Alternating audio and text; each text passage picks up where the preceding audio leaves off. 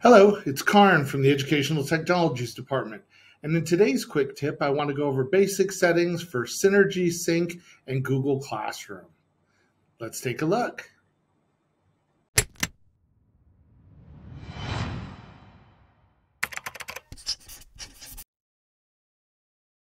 right, so when setting up your Synergy Sync with your Google Classroom for the first time, there's some general settings you need to make sure you have ready to go.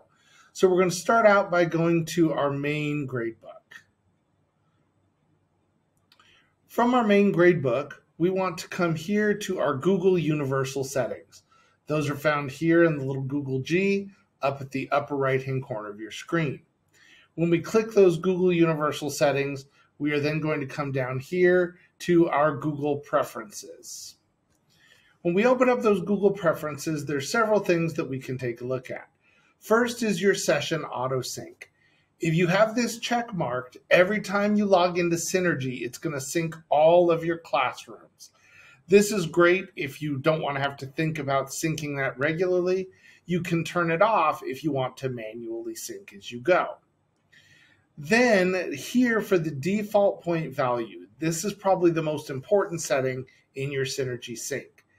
By default, this is set to a specific number. That's not going to work for you because here in the background, what we want is we always want our max score and our point value to match.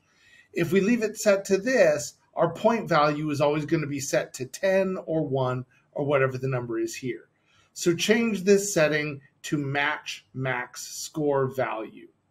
For an explanation of all these other settings, you can take a look at our more detailed video. Scroll to the bottom here and you are going to click Done.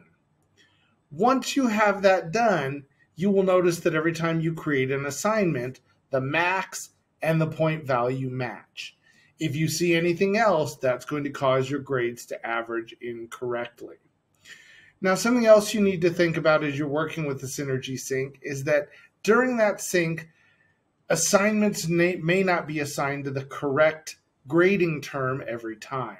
So you're going to need to do about once a week something that we call a Gradebook Audit. To do that Gradebook Audit, you're going to come here to your Gradebook menu and down to Assignments. Here in Assignments, there's a couple of settings you need. First, you want to check mark this box that says Show All Periods Page Size. Next, you want to make sure that this window has a number that is larger than the total number of assignments that you have given so far this semester. You can always set it to 200. That way it should collect everything for you. Then you're going to click on Grading Periods. Here, you will see the grading periods that each assignment has been assigned to. Now, I'm set up as a high school teacher, so if I'm running a cumulative gradebook, I want everything from the first 6 weeks to also apply to the second, the third, and the semester.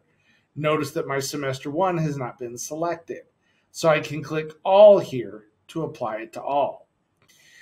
If I have an assignment, like let's say my DNA model creation, that's not supposed to be in the first 6 weeks, I can uncheck it and leave it applied to all of the others.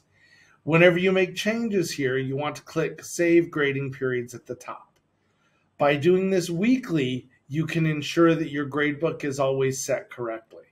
Please see your administration regarding whether you are running a cumulative gradebook or some others, and what assignments should be assigned to each term. These two things are going to help you ensure that your Synergy Sync works smoothly every time. Thanks, and we'll see you for our next quick tip.